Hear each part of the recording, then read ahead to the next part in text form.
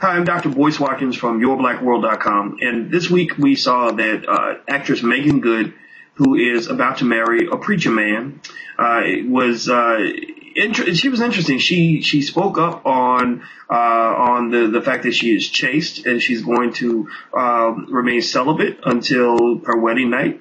And then a couple of days later, there was some video with her at her bachelorette party doing this interesting Pussycat Dolls imitation where she was dressed a little with probably a little less clothing than you would think a preacher's wife would be wearing. And so that led me to ask a question. Is there unnecessary pressure on the wives of preachers to kind of present an image that might be a little bit unrealistic? So to talk about this, I brought in Dr. Christina Edmondson. Now, it says Micah Edmondson above her name because she is married to a preacher by the name of Micah Edmondson, who you might have seen before. But Dr. Edmondson is very successful in her own right.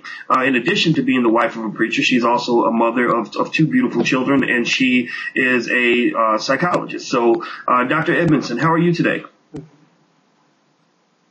I'm good, boys.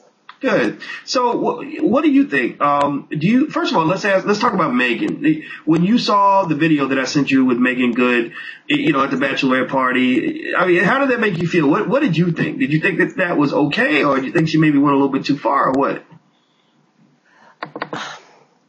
Well, it's a tough call. I will say this. I think for those of us who are connected to local ministries, our goal is for Jesus to have as much attention as possible. And so when we do things, whether or not they're permissible, we have to make sure they're beneficial to the body. And so some people will argue whether or not she should have done it in terms of morality. And for me, I just think it's a huge distraction because now we're talking more about what she's doing on stage than the love of Christ.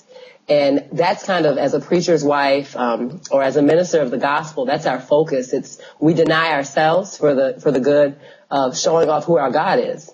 And I think that is where it's getting way too much attention. And for that reason, if not for others about immodesty and things like that, I would have said that I would have advised her in love that should have been saved for another time.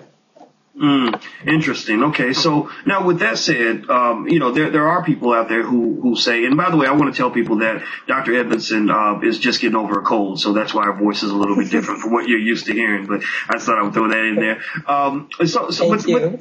But there are people on the other side, Dr. Edmondson, who are saying, maybe there's too much pressure on the wife of a pastor. Maybe it's unfair, unrealistic. It's not as if she was doing anything that was that bad. Do you think that the bar is set extra high for the wife of pastors or preachers, pastors, preachers, reverends, etc.? Do you think the bar is set high? And if so, do you think that it should be set that high, or do you think that sometimes we push it a little bit too far? Right. I think that people have every right to look at scripture and to look at kind of what God is calling for and to say, I see this or I don't see this.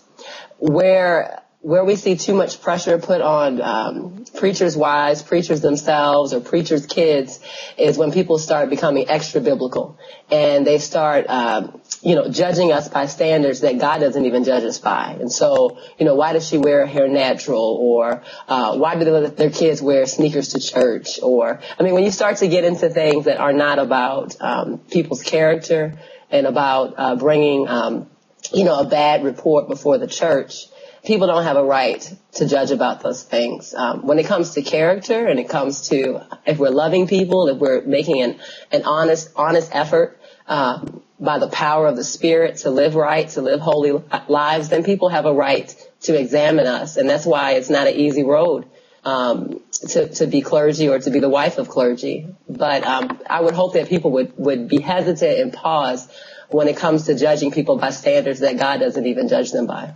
Interesting. Wow. Okay. So, that's interesting you say that because, in my mind, I do think that that people, for right or wrong, seem to have an expectation when it comes to the wives of preachers or the husbands of preachers as well.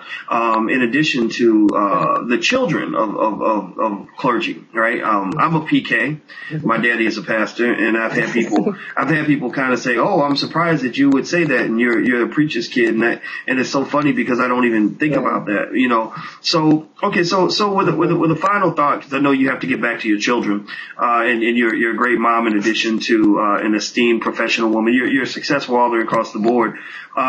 You know, what would you say, you know, in terms of advising young women who are going to marry men that are in the spotlight or that are running churches and things like that? I mean, do you feel that there's something that they can kind of learn from this and from you in terms of being prepared for that?